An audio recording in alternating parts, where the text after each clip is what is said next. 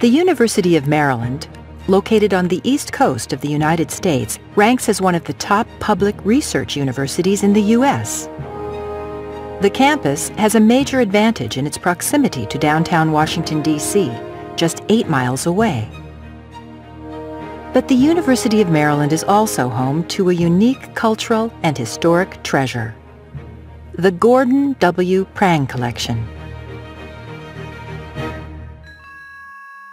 Here, on the 4th floor of the university's Hornbeck Library, you'll discover a collection of astonishing proportions, acknowledged by scholars to be the most complete and valuable collection of published materials of its kind found anywhere in the world.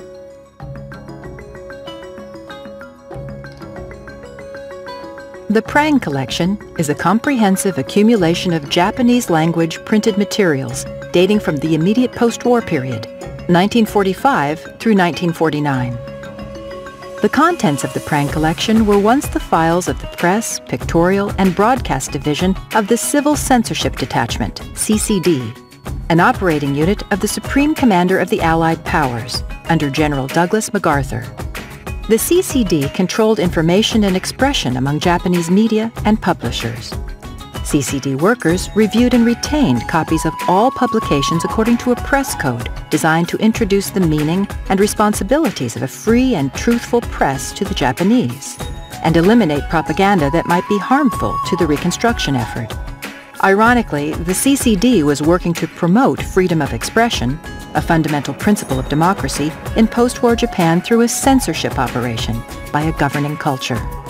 This is one of the many things that makes the Prange Collection so fascinating.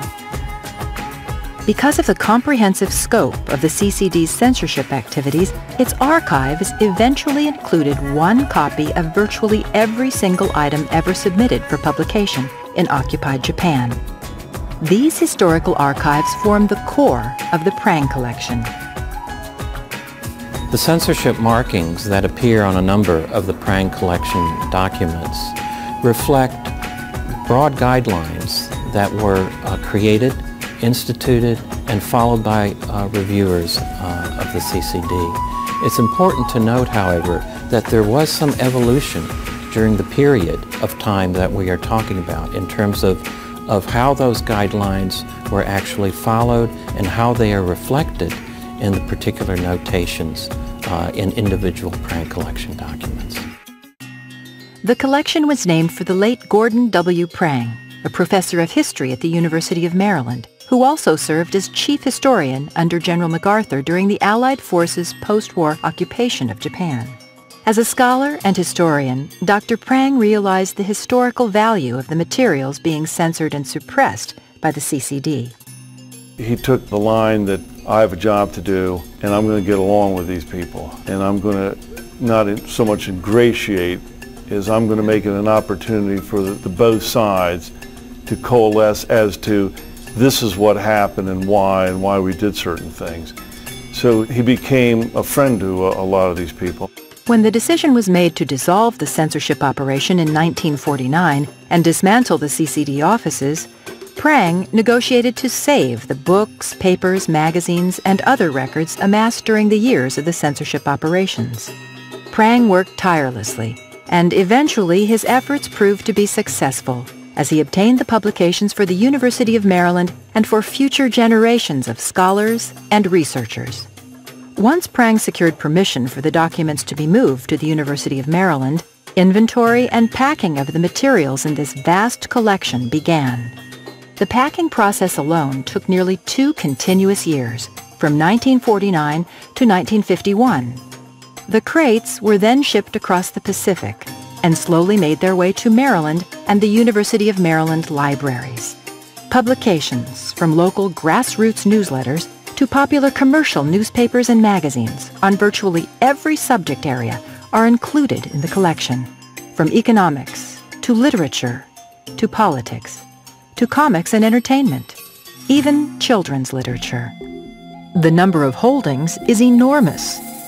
71,000 books and pamphlets, more than 18,000 newspapers and newsletter titles, nearly 14,000 magazine titles, approximately 600,000 pages of censorship documents, as well as thousands of newspaper photos and hundreds of maps and posters, approximately 1.7 million items in all. From the moment the very first documents were removed from their crates, preservation of the material became a priority. The library staff worked diligently to restore and preserve items in the collection. Because of the fragile nature of the poor quality acidic paper used for many of the documents, material in the collection has always been handled and cleaned with extreme care. In the 1990s, library staff began the daunting task of microfilming documents in the collection to further preservation efforts and make materials in the collection more accessible. But even with modern advances in climate control and storage of printed materials, preserving the Prange collection continues to be a race against time. New methods of imaging and reproduction have been enlisted. A staff of full-time scanners works at the University Library to digitize documents in the collection and provide essential access to these documents through a Japanese-English website. The staff of the Prange collection takes great pride in its careful stewardship of these important documents. Progress in preservation continues to be a priority, as well as developing new ways to share the collection's historic treasures with others throughout the world.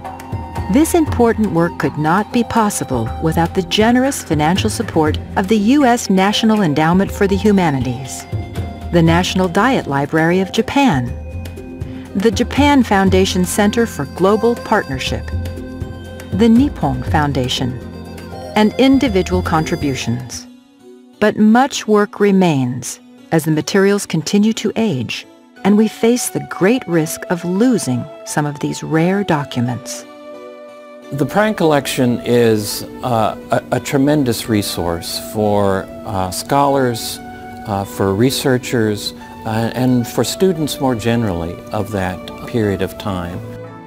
Given the fact that the collection represents the nearly total publishing output for that period of time, it's a tremendous source of information for the politics of the period, which was in great transformation, for socio-economic conditions that were under equally dramatic changes.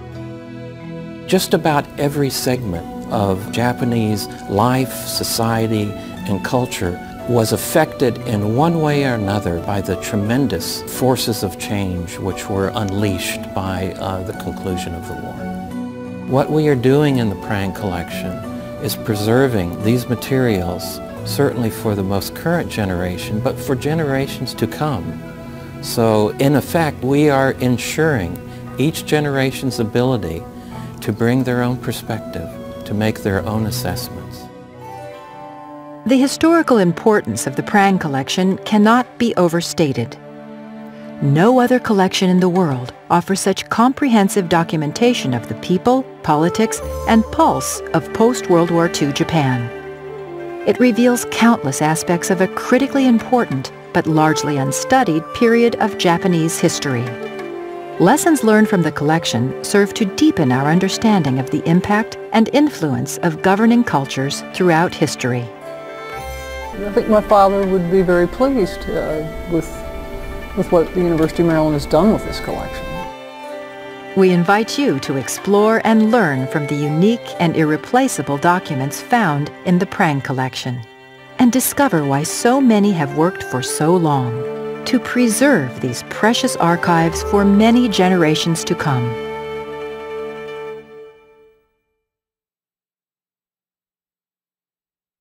With your help, the materials in the Prange collection will continue to be preserved, so that future generations can learn from this irreplaceable cultural resource.